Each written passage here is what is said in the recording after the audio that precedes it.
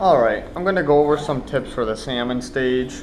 Everything going on with the salmon staging at Olcott and all the places near the mouths of Lake Ontario tributaries. I wasn't going to make a video. On Saturday, I hooked 5, had 5 hits or so. I had one fish I should have had in the net. The net guy accidentally hooked the lure and pulled it out of the mouth, but that's alright, that happens. Went the next day, I hooked 2. They both took off and crossed people's lines.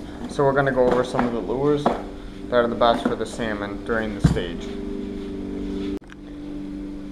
In my opinion, the #1 lure for staging king salmon is without a doubt a rattle trap. You can see the paint taken off of this one from a real big king I had last year. There's something about rattle traps that really anticipates, I don't know, the anger or frustration of a fish, but anyways, they can't stand it. It's a really, really good bait. I hook up with a lot more fish on the pier. Haven't landed any, but I hook up with a lot more fish on the pier than people. They work great in murky water. They work great in really rough conditions, and even when the lake's really calm, they work really good as well. That's by far the #1 lure in my opinion. And then of course you have your J13s. These are good. You'll see a lot of people using these. These are really good as well. And then you have your glow spoons. Glow spoons are good. They're really good at night. Sometimes they work during the day. I don't like to use them as much because everybody uses glow spoons, and I like to change it up and give the fish something else that they could hit. And then you have, you know, your half and blue or regular silver spoons. I like the smaller ones for steelhead and brown trout, so I like to use those if the salmon fishing is a little bit slow.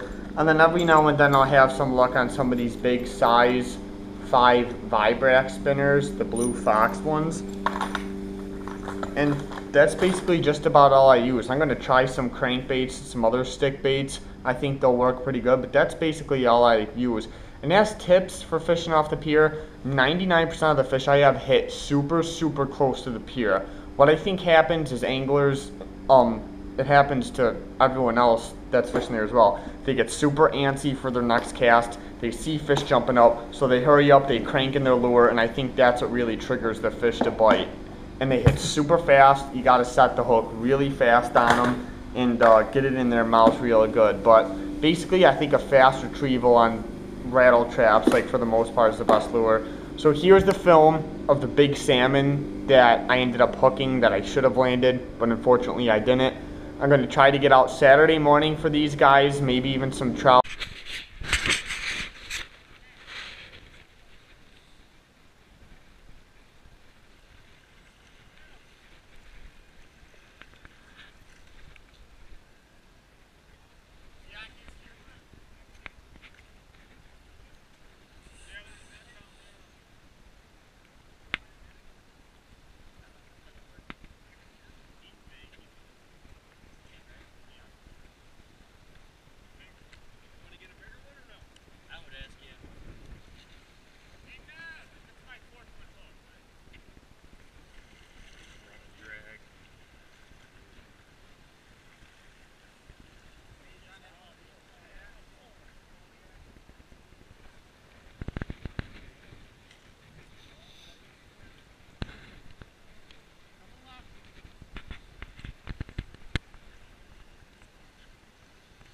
Towards you.